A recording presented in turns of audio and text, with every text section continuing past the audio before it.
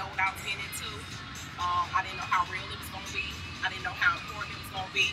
But I know how important she is to me. And that's all that matters to me. So I think I've loved all the women. I don't think it's nobody. Yeah, I think I love all the women in this show. Even the ones that didn't know I loved them. Before they knew that I loved them, I loved them. And she definitely is on that list. And I was like, you in the show? Of course, you in the show. I didn't hear no name where I was like, no. I was definitely did. I don't want to be with them. No, I love everybody. So and your whole everything is love and giving back and wisdom and understanding. And that's why. Okay. See, I believe it. That's what she said.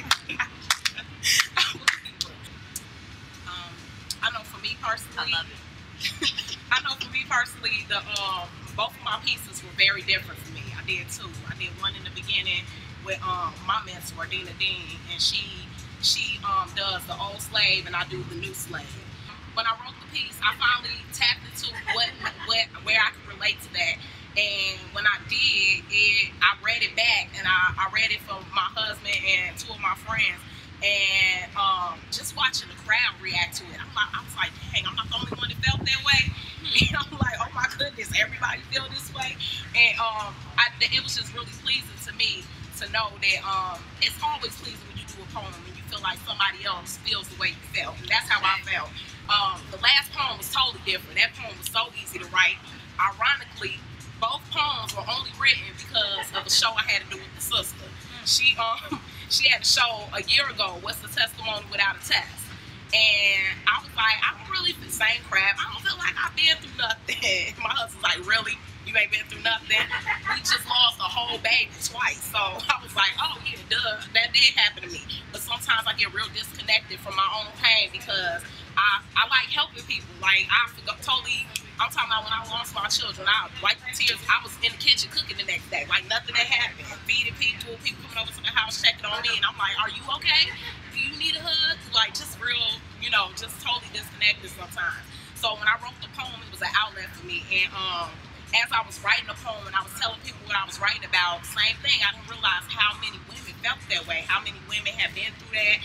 I started looking at the statistics for it, and I'm like, man, like out of pregnancy, I didn't realize how much of a phenomenon it is to have a healthy baby. It is not easy. I'm like, man, people have babies all the time. Why me? No, it's not me. Any woman can go through that, and it's a way higher rate than I thought it was. So performing that last piece is always hard for me, but I know it's necessary. I always say this is my last time doing it, and I can't get away from it. I'm probably gonna have to say the poem for the rest of my life. I just want to say, I feel like I have to say it.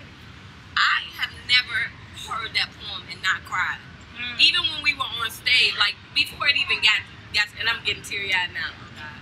But even before it was on stage, just hearing it for the first time at Test Without a Testimony, for whatever reason, that poem always makes me super emotional.